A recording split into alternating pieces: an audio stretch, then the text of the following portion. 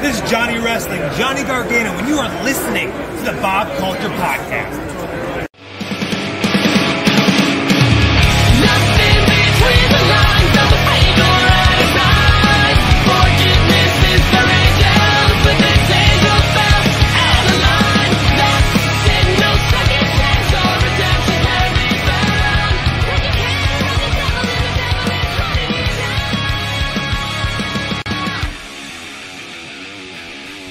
All right, ladies and gentlemen, welcome into a very special impromptu edition of the BCP. Very excited to be here, guys. We're chilling tonight. Lots to talk about in the wrestling world. We're going to talk a lot of letters here. MJF, HIAC here on the BCP. Lots to talk about, but please welcome in. You know her as the goodest sister. Gosh, I got to get the list out again. From Damage 365 Promotions. She is a free agent. She works everywhere. We saw her working at Baltimore Celeb Fest. She is Maria Kanellis' personal protege. You know her for the BCP, thepopbreak.com. Kimmy Talks Wrestling. She's doing social media for the Pop Break. The list goes on and on. Elite POV. What else did I miss, Kimmy? Just everything. I guess I'm just everywhere. I mean, they're making posters for me now for conventions, so I guess I made it somehow. You did get a poster, and why don't we shamelessly plug, as we do here on the BCP, tell us a little bit about that convention. What's Asylum, right? Yes, the Asylum. My new friends at the Asylum. I'm going to pull up the information here because my other friend, May Valentine, actually just got announced for this convention about an hour ago. Yes, so August 20th, which is 5 days after my birthday, so we'll truly be celebrating. It is at, I'm going to butcher this so bad, it's at Paris Patty, New Jersey. Gail Kim's going to be there. I got to see who they announced compared to who they told me. Orange Cassie's going to be there. Diesel's going to be there. I'm going to be there. I don't know who I'm working with yet. There's 2 possible names. Ooh. But yeah, come on down. We're really celebrating my 21st birthday. And like I said, I have a poster, so I guess I made it somehow. Wait, when's your birthday, Kimmy? Is that day? It's August 15th, but it's like birthday weekend. Happy almost birthday, Kimmy. All right. Looking forward to that. Yeah, we're 3 months away. All right. We have time. Guys, share the stream if you're tuning in late here on a Thursday night. Lots to talk about in the wrestling world. Kimmy and I are just hanging out, and we want to talk about MJF. We have a couple Hell in a Cell predictions for you, but we got some shameless promo out of the way. I want to get one more because we are brought to you today by Standalone Wrestling Women's Division I Am Legend. That's going to be Saturday, a week from this Saturday, June 11th. That's going to be in Union, New Jersey, the Boys and Girls Club of Union County. Guys, get your tickets now on eventbrite.com. You can see the poster. We got Riley. We got the Vicious One. We have Adina. We have JC Storm. We have Brittany Blake and Casey Catal. The list goes on and on. It's going to be a great show, guys. Get your tickets now. I'll be on the call. Shameless promo. Kimmy, where do we start? I feel like as journalists, we can't bury the lead here. The talk of the town. It's got to be the MJF promo, right? Is that where we're starting today? I guess so. I mean, that's what you told me before we went live. Yeah, you said MJF, and then I get to talk about Rollins for an hour, which is fantastic. There it is. I respect it, Kimmy. Let's talk about it, guys. We've heard a lot of people talking about this, and please weigh in on the chat. I was getting a lot of messages, not even just last night, but leading up to this. I know we were talking in our group chat, Kimmy, like, oh, what's going on behind the scenes at Double or Nothing, these so-called flights. And at the end of the day, I just said, hey, look, if everyone could get on the same page, this could make for a great story. And I think, in my mind, that is exactly what happened. I always feel the best promos come from real life. And I'm not going to sit here and talk about if it's real or not. I don't think that's what we're here to do. I think we're here to be entertained, and I think that's the most important part of wrestling. And I was very entertained last night by a very well-done promo, pulling from a lot of reality, everything from the supposed countdown to the blackouts to the no mention of it. Really adds to it. I'm one who always likes that fourth wall storytelling. I know a lot of people in the business, and this isn't a knock, are very set in their ways, and I feel, and I keep saying this, that the business has evolved in so many ways, and this is a perfect example. A lot of people are comparing it to CM Punk promos. Nunes had a great point. He said this is its own thing. I'd be lying if I didn't say I did think about the promo by CM Punk, but this was something different and special. We're all talking about it, and it's something that I feel wrestling needed. Kimmy, what was your thoughts on this MJF promo that was absolutely stellar? So I'll just say that Insider Kimmy was working very vicariously since Saturday at 9:15, literally hearing everything about this story. But if you want to hear that, you could tune in to the K-Squared Observer, where me and my pal Kyle Masters on the Elite POV Patreon, we go through all the rumors and regulations, where I will be going in detail of this whole story. Wait. So we don't get it on the BCP. You're plugging the Patreon exclusive for another. We don't get it here on the BCP. Listen, you said that as journalists that we're not here to tell the story. You said that I'm here to tell my opinion on the promo. All right, have it. Okay, I see how it is. All right. I can sit here and tell the whole story. I could sit here and say that there was a flight book and I knew exactly what flight it was.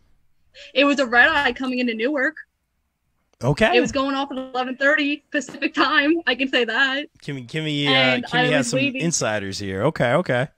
And I was waiting till like 2 a.m. to see if he got on the plane, and he didn't. You saw it in our group chat. I was like, oh my gosh, the friend scene. When Ross is trying to make sure that he got off the plane. He did get He got off the plane. Listen, best show ever. No one can tell me otherwise. Who's your favorite? Who's your favorite on Friends? Oh my god. So my best friend compares me to Ross because he says that all these terrible things happened in my life, and now I'm finally realizing my dream like Ross did.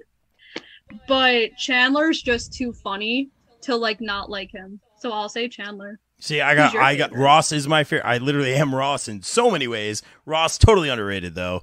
That's a story for another day. But Kimmy, go on about MJF. What did you think as a fan, not as a journalist, as a fan enjoying wrestling, watching with Mr. So Cool back at the So Cool complex compound? I was not. No. We were watching on 2 different floors. I was watching with Kyle and the Elite POV people. Oh, there you go. I see how it is. A little factionism going on here.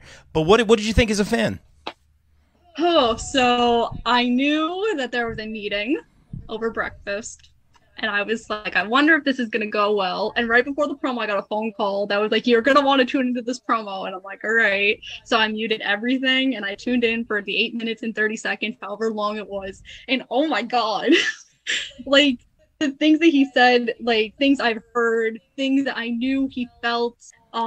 It was just insane to think that I didn't watch WWE when Punk did the pipe bomb. That's when I was watching Impact/TNA. So I really didn't know what that felt like to be a fan watching CM Punk cut that pipe bomb, or even like people were comparing it to Piper, and I wasn't alive for that. So this was like my first real pipe bomb, and I was like, damn, there's some heat over here.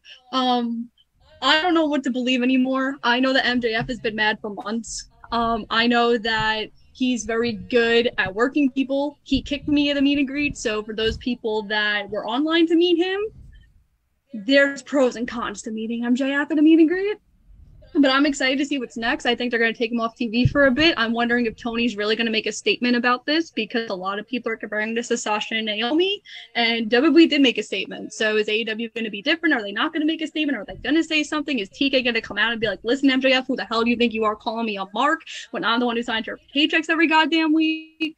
So I'm interested to see what happens next. Yeah, and great points, Kimmy, looking at it from all angles. Kimmy obviously has an insider, so a little intel on the situation. And again, guys, we're not here to talk about if this is real, if this is a shoot or work. This is not kind of show we really are.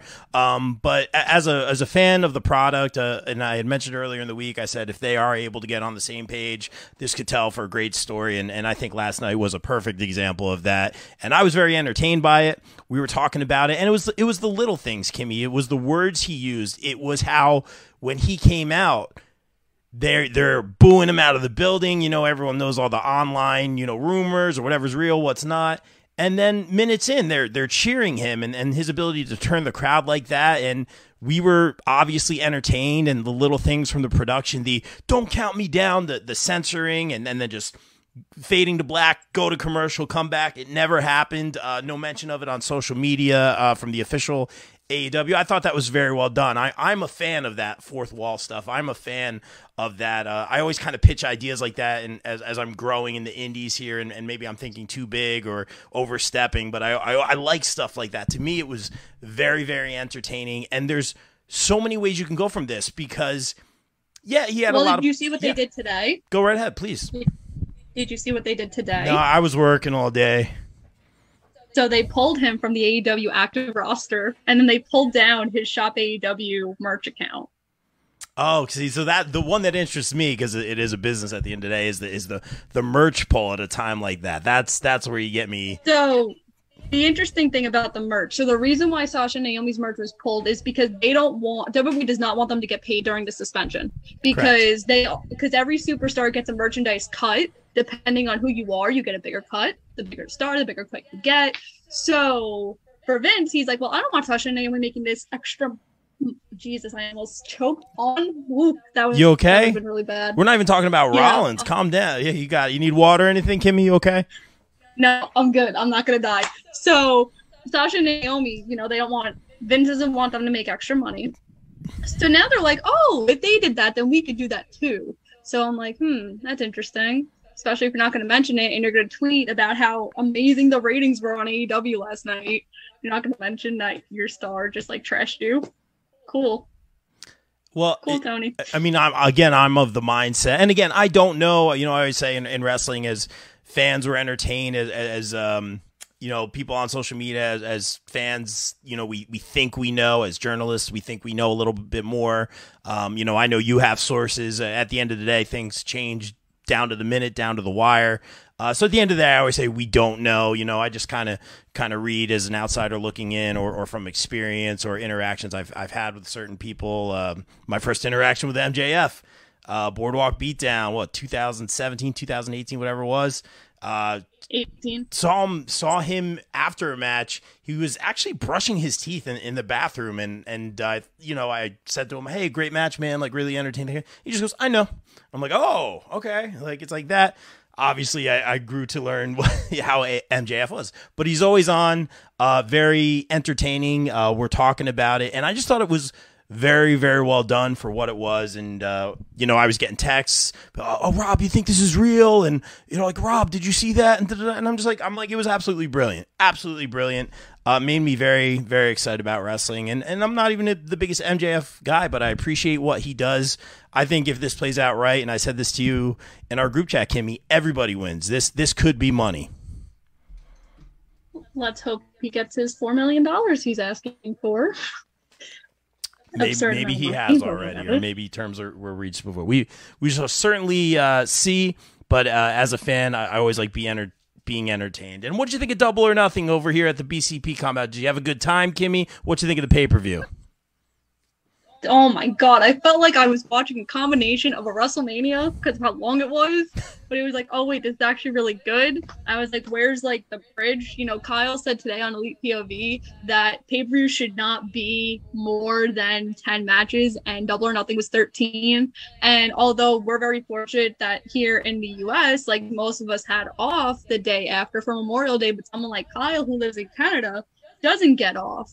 So can you imagine just like staying up till 12:40 in the morning and then having to get up early to go to work, or someone in like the UK or like another country having to like not be able to sleep as much because they had to stay up to watch the entire pay-per-view. And I know why from a business perspective, Tony does it on the weekends of holidays, because everyone's like, oh, everyone's off. But pay-per-view was too long. I enjoyed some of the matches. Daniel Garcia was the only person not to bleed in the Anarchy of the Arena, so hell yeah. And Britt won, so all is right in the world. All's right in the world. Yeah, again, I think Britt Baker paid you off. That's a conversation for another day. No, she did not. It was a tip, right? Is that what I heard? It was a tip for your... Yeah, it was a $40 tip, just like Daniel Garcia gave me a $100 tip. Oh, look at you. And, a very classy move by then. And all joking aside, I will say this. Kimmy is killing it right now. Free agent Kimmy did an excellent job at Baltimore Celeb Fest. Was working with Sting, did a stellar job. And I think are you working with Johnny coming up? Our guy Johnny? It's in the works. Oh, it's in the works. I thought you posted something, so I apologize if I'm I did post it. Okay. No, I did post it. It's in the works. I apologize. It is like a 95%. No, it's a 95% chance, yes. Well, I hope so. Check out August 6th, the Asylum's virtual signing with Johnny Gargano. Check it out. Might see and shameless promo, one of our favorite interviews to date. And thank you to Chad and Kimmy, everyone involved. Baltimore Sled Fest. Was it Crazy 8? Grade 8, Crazy 8s, whatever the promoter was. Grade 8 Great 8. They did a great job as well. Thank you to everyone involved and Johnny Gargano for making time for the show. Guys, please check out our interview with Johnny Gargano. It's one of our favorites to date. Really read as a love letter from our guy Chris Nunes to one of his heroes, Johnny, and what a cool moment. I think that's why we do this, and that's why we love wrestling. And definitely a lot of wrestlers have pulled us out of a dark place. And I know we've all, it is Mental Health Awareness Month, and we've all gone through stuff, man.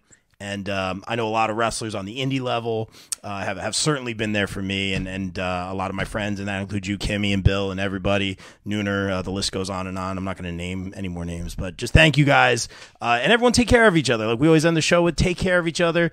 Mental health is super important, and everyone just look out for each other, especially in this world and in this climate. So that being said, and welcome David Gold in the chat. Here, we got the shameless promo in. Don't worry, we got the shameless promo. Listen, I'm putting you over. I'm waiting for the details. Okay, I'm waiting for the details. Maybe BCP will be there. We'll make some calls. We'll see what we can do. But guys, thank you again, everyone at Baltimore Slab Fest. Love talking to Johnny and everyone there.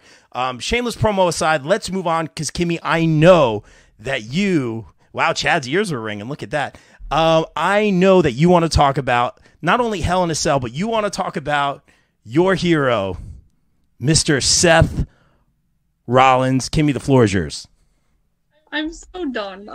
Listen, I told this to Bill. What did I say to Bill the other day? I was like, my people just can't win anymore. Daniel Garcia lost last night. Rollins is going to lose on Sunday. Rollins is never going to win a pay-per-view. I'm convinced he's never going to win a pay-per-view ever again. He's just on a downward spiral. I just don't know what's happening. I actually pitched this to Bill today. This is my new theory. Bray Wyatt's going to come out and help Seth Rollins win a Hell in a Cell. Really? Are you just grasping at straws here? Or? No, I'm totally... Chad, you are my hero. No, Chad's my hero, intel, first of all. But go ahead. Listen, I have no intel on Bray Wyatt. I just know that he's been tweeting some interesting things. But I just think, it'd be interesting if he came back. I know that he was in talks with a lot of companies, and WWE was one of them.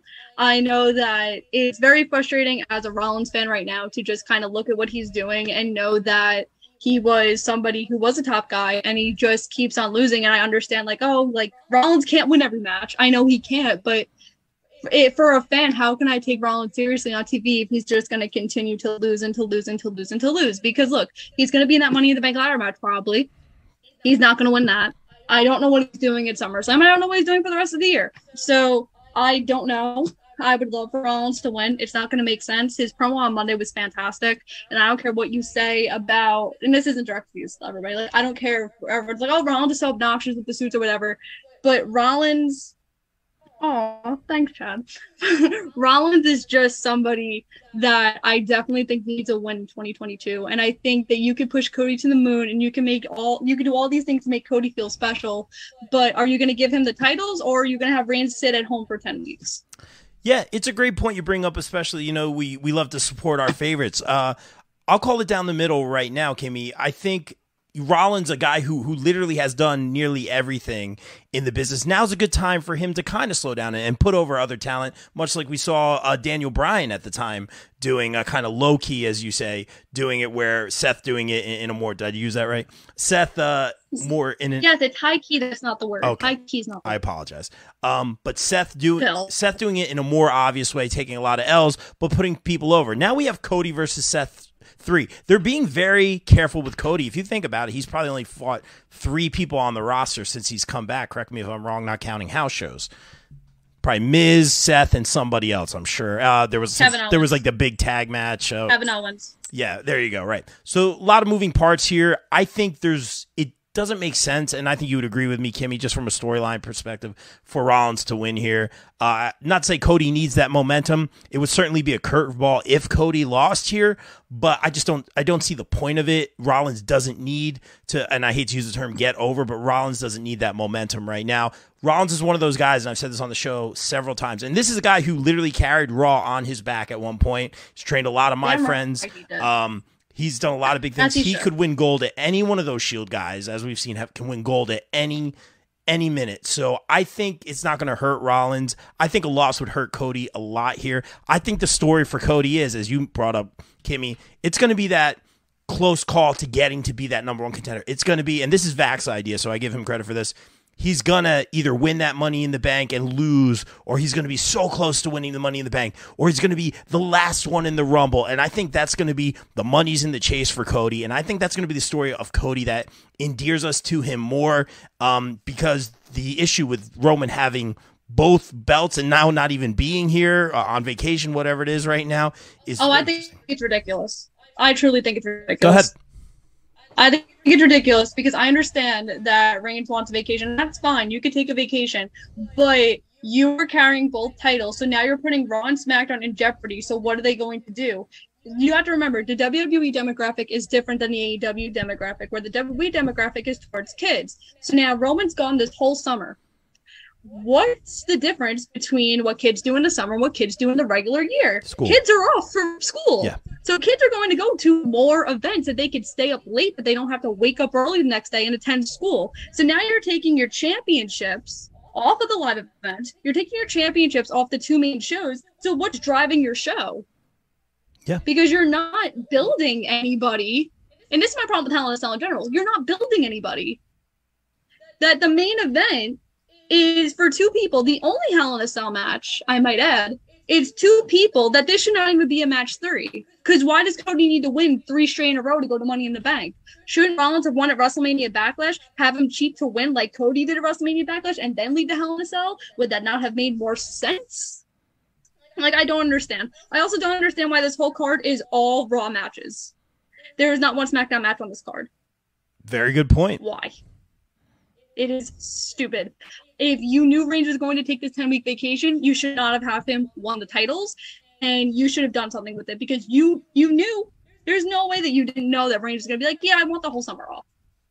It's very interesting, and I will say, Kimmy, you do bring up some great points. Also, bonus points to you from looking at taking your fandom out of it, especially for when it comes to Seth, and really looking at it from a business perspective.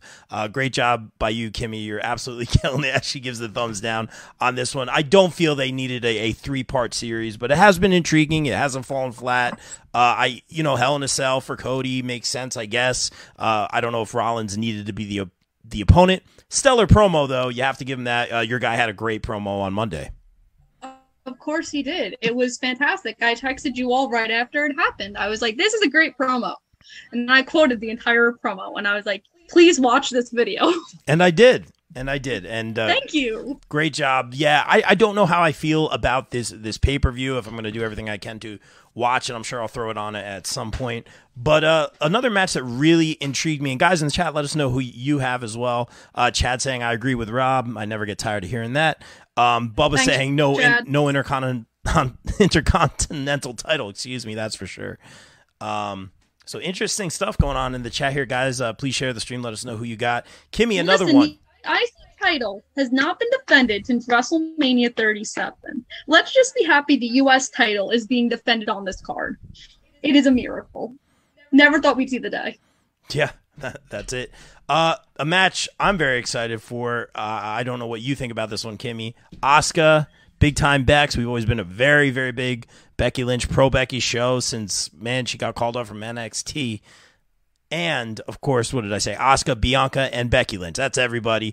And Bianca defending the Raw Women's Championship against 2 opponents. Do you think the title is now more likely to change because statistically it is? Or is this just another big dub for Bianca Belair? I'm curious as to why this has to be a triple threat. I think this was the problem I actually had with Bianca winning at WrestleMania, is that Becky's too big to keep her off TV, but you have nothing for Becky to do because unlike AEW, you don't have a mid-card women's championship. And now that it seems like they're getting rid of the women's tag team titles, I think it's a perfect time to introduce that. So I wouldn't be shocked if Becky wins. I also would not be shocked if Asuka pins Becky, so then Asuka and Bianca could feud to SummerSlam. But Bianca's probably going to win. This should be a good match. This feud's been really good. I think Becky's promos have been fantastic leading up to this. I'm happy that Asuka's back, but I think the other problem is the SmackDown Women's Championship isn't being defended because the SmackDown Women's roster has no one for Ronda Rousey to wrestle because Charlotte decided to go on her honeymoon, which is perfectly fine. But if you knew she was going to leave, you had to have someone to fill that void. And I don't know what Bayley's status is of if she's coming back anytime soon, but I think you need Bayley to come back to help elevate that women's division, because how many times can I see Raquel versus Ronda on SmackDown? Wow. Too many. Kimmy telling it, I don't want to say like it is, but it's kind of calling it down the middle here. Yeah, it's an interesting time. You have a lot of your top stars leaving, taking vacation, and first of all, congratulations, Charlotte and Andrade. Congrats, you guys. It looked like a beautiful wedding. Yeah. Did you see the pictures? It looked like a beautiful wedding. I looked at some just for some wrestling fashion. Got to stay on top of that. But of course, me and very important. Rollins will never win. I get there it is. I get a lot of heat for that. As you deserve it. Bianca retains here, Kimmy. That's what I have circled. I mean, I wouldn't be surprised if they go the other way, but I think, especially with the news that just came out right before we filmed, was that Lacey Evans is now being moved back to SmackDown, so they clearly have no idea what they're doing. But I think the biggest problem is, since Sasha and Naomi left, you really you need to fix your women's division, and I don't think they're doing that. So I'm going to go Bianca. But I wouldn't be surprised if she loses. Yeah. But I feel like that's stupid. Yeah, I thought it was an interesting call, and I know you always bring this up on the show about the women's tag team titles, how they're kind of hot potatoed or how sometimes they don't matter. Oh, boy, she's getting Kimmy rage over here. I don't care anymore. They need to go. So you think you think this is the right call? They need to go? Yes.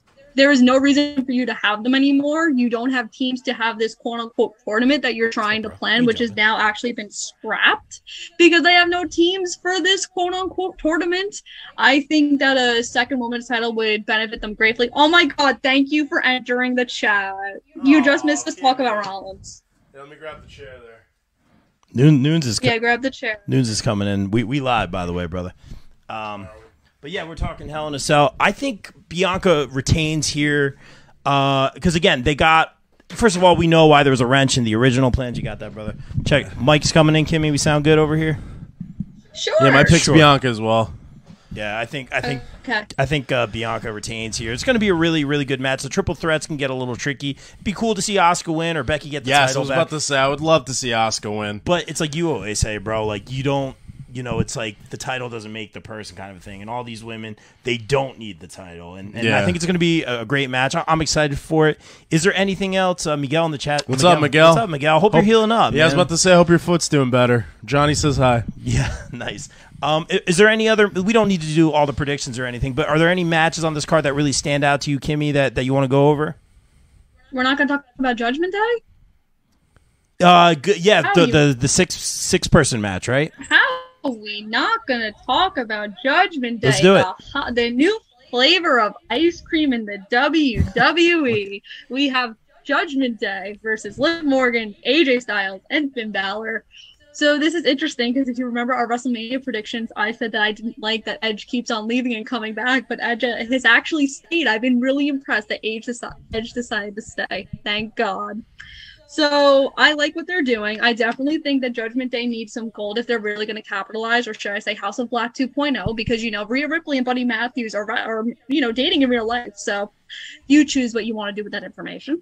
So I definitely think that Listen, I'm very angry about this card. It's just so you're angry about every WWE card? I was okay with WrestleMania. WrestleMania. This was actually one of the better WrestleManias of the past few years. It was actually very, very good. What's up, Bubba? I was okay with that. I'm like, what the hell are you doing, Vince? So I think the heels are going to win, and then Rhea Ripley is going to be the next person to challenge whoever's going to win that women's triple threat. Yeah, interesting. And then win. And remind us of the match. So it's Judgment Day versus the Essential Not Bullet Club with Liv. Yeah. Yeah. Bullet Club for life. Come on. Yeah, a lot of people are saying, oh, this could be a squash or whatever. This could be a really, really fun match. I was about to say, I'm actually, you talk about being intrigued by Judgment Day. I actually like the duo of Balor and AJ Styles, and I also like Liv thrown into the mix. Okay. I actually think that's very interesting.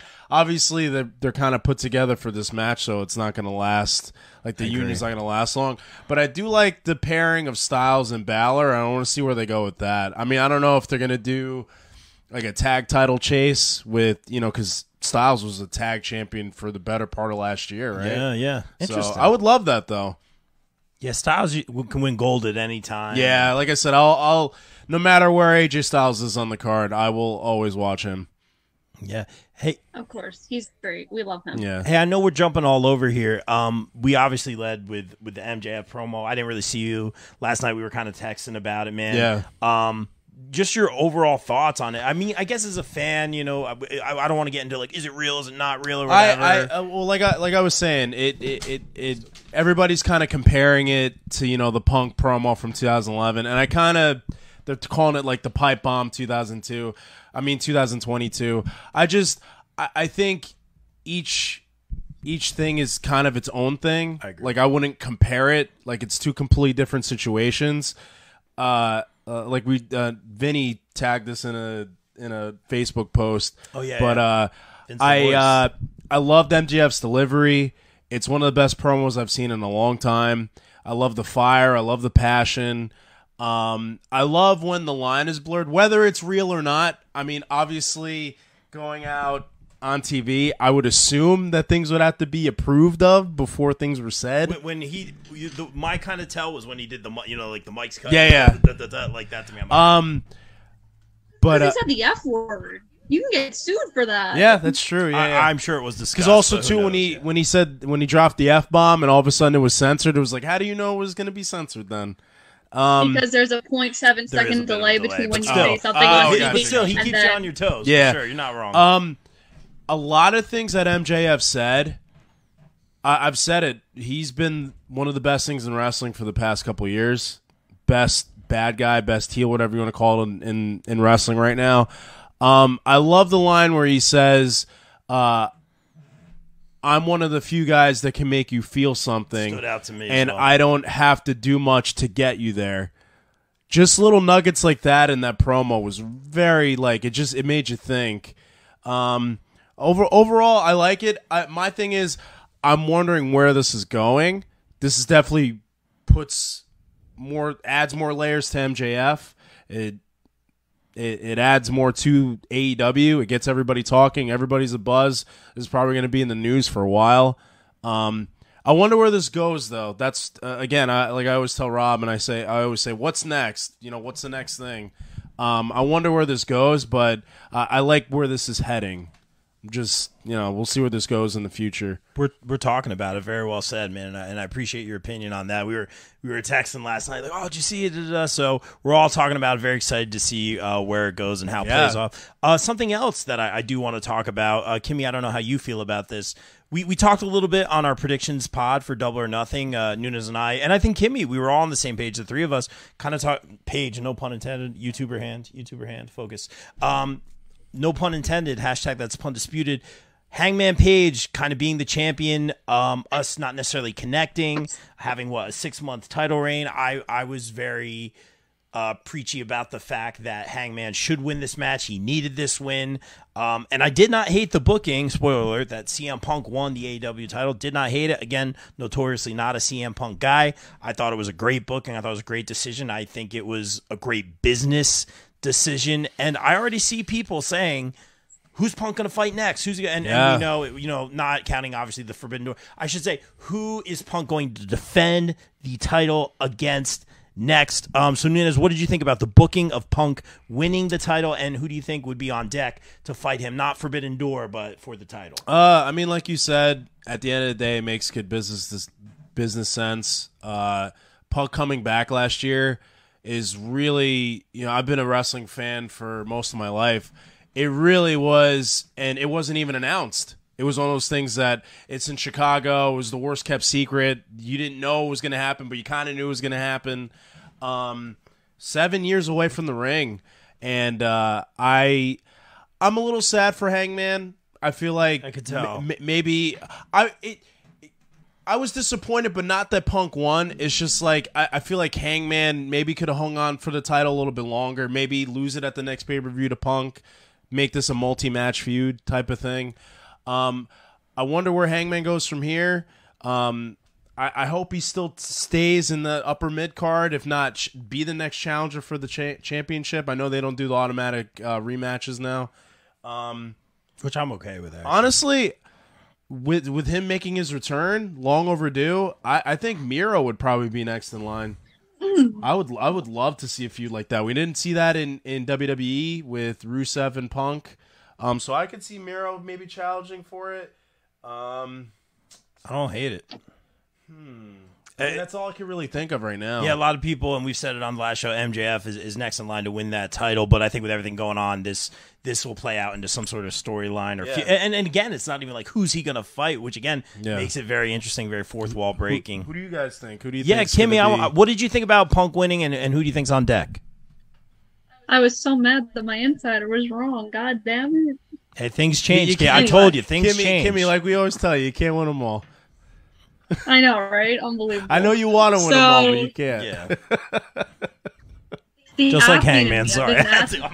I can't. I'm sorry. Go ahead. Leave. Anyway. Yes. So, can we take over? Let's go. So, for a business perspective, it definitely makes sense because, as MJF alluded to, there was so many execs from Warner Discovery there last night, and who's going to give you a big draw name to make sure that you're tuning in every week. And you have to remember when Tony Khan first pitched AEW, two people he's like, I could definitely get you Chris Jericho, and it's going to take a while, but I could definitely get you CM Punk.